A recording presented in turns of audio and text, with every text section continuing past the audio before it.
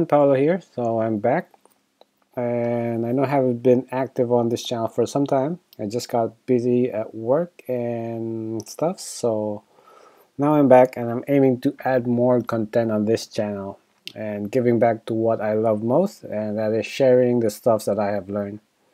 So on this video, I'm going to show you how to set up Salesforce single sign-on with Google as the authentication provider. So let's get started. First, you need your Salesforce account, of course, so log into your Salesforce account. So first is enable my domain in your org, deploy it to your users, and then create an authentication provider inside Salesforce. So let me block this. And once you're signed in, search for my domain. So basically, my domain brands your Salesforce instance to your by creating a subdomain inside the Salesforce domain. So identity access, you check for availability and register domain. So this is going to take a little bit of time. So let you know once that is active. Okay, so while waiting for the email confirmation, let's jump into Google. So go to cloud.google.com and sign in with your Google Cloud account. So if I sign in, let me just fill more 279. Yep, and click on the console. This should open up your dashboard. So don't mind this. These are all from my existing project. So click on the hamburger icon at the top left and click on credentials. And from here, click on create credentials and select OAuth client ID. And select web application. I'm gonna call this Dang channel. I won't provide the authorized redirect URL because I don't have it yet. So I'm gonna click on create. And it's gonna expose me the client ID and the client secret, which I'll copy and store later when I configure the OAuth on my Salesforce. So I just got an email that my Salesforce domain is ready. This should refresh. Let me just refresh manually.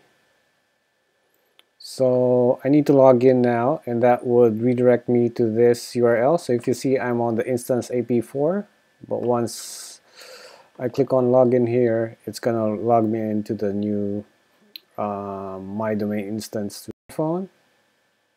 So as you can tell, this is all brand new. So let me close that first tab, and now I'm on the identity access my custom domain. So I'm going to click on deploy to all users. That should be it. So let's now jump into configuring the OAuth. So on the search bar, search for Auth Provider under security controls, click on that and click on new. And provider type, as you can see, you have already several pre-selected options here. So let's click on Google. Let's see what's in there. Yep, I'm gonna just call this Google. So this is what appears on the page. So if I URL suffix is fine, and for the consumer key and consumer secret, jump back to your console on Google Cloud and I'll paste that. And same for the consumer key, the consumer secret, paste that. And these are already pre-populated for you, which is fine. Scope. So this is what you would like to access on the Google side. So first it's open ID scope, and then you'll get the email information, and you could also specify profile. And we won't have custom URL. Logout will for now create a registration handler, which would create an Apex class for us. And you could choose some icons here as well. Let's quickly do that. Let's search for Google. Copy that again, paste that there, and click on save. And you can see that it created all this Salesforce configuration. So among this is the callback URL. So this is where you tell Google to pass back the information once it's authenticated. So if I jump back here, click OK, and go back to my credential screen and click on that one and click on edit here. This is the time you post the authorized redirect URL as this guy. And click on save. Cool, that's it. So let's test it out. So if I get this test only initiation URL and open a incognito window and paste that, this should redirect me to Google. So let me sign on with my account again. And my two-factor again. And you'll get this information being passed back. So you got the full name, provider, org ID, etc. So all this from the scope that we identified earlier. So if you get this, this means everything's good. So if I go back to my domain, oh wait, I still need to configure the authentication registration handler. So let me click on that and click on edit here. So it auto-generated this Apex class for us, and we need to customize it to our needs. So I don't need this can create user option for now. I'm going to rename the class, say Google SSO Auth. And it implements the auth registration handler. It create a user, specify the portal ID, user data, and this guy. And I don't need this information for now. This our own just for demo, so we don't need this. So it's gonna query for profile where standard user is this guy, and somehow there's a problem with the username being returned. It's returning as null. So what I have done is I have instead grabbed the email address and make sure that and replace this data username. So if I do this, replace that. So I'm getting the substring of the email and replacing that. And I'm doing it the same here for the alias on this line. And that should be it. So when I try to log in, it's going to create a user. It's going to grab the email address and grab the username from there and populate this for me.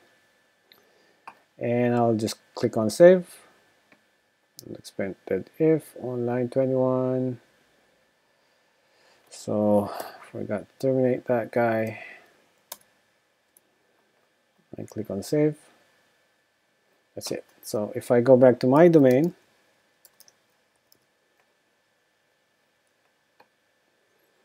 and click edit here. So from here you could customize the header logo on the Salesforce login page. You could customize the color. You could select an image for the right frame. And authentication service, this is the Auth Provider we just specified, so it's now Google. If I save that, and if I log out from this org, you can see that I now have an option on my login screen for Google. So if I click on that, it's going to go to Google, do the authentication, and this is already creating the user for me. So I said I don't want to register my phone, and that should be it. Now I'm logged in to Salesforce using my Google account. You didn't see me log into Google because I'm already logged in because I was using this tab, but I'm already logged in. So this is a totally new user. So if I go here and click on settings, you can see that you grab the my name, first name from the information sent by Google and grab my email, and this is the username created for me and all those stuffs. and basically that's it. So hope you like this video. Please subscribe to my channel. Signing out.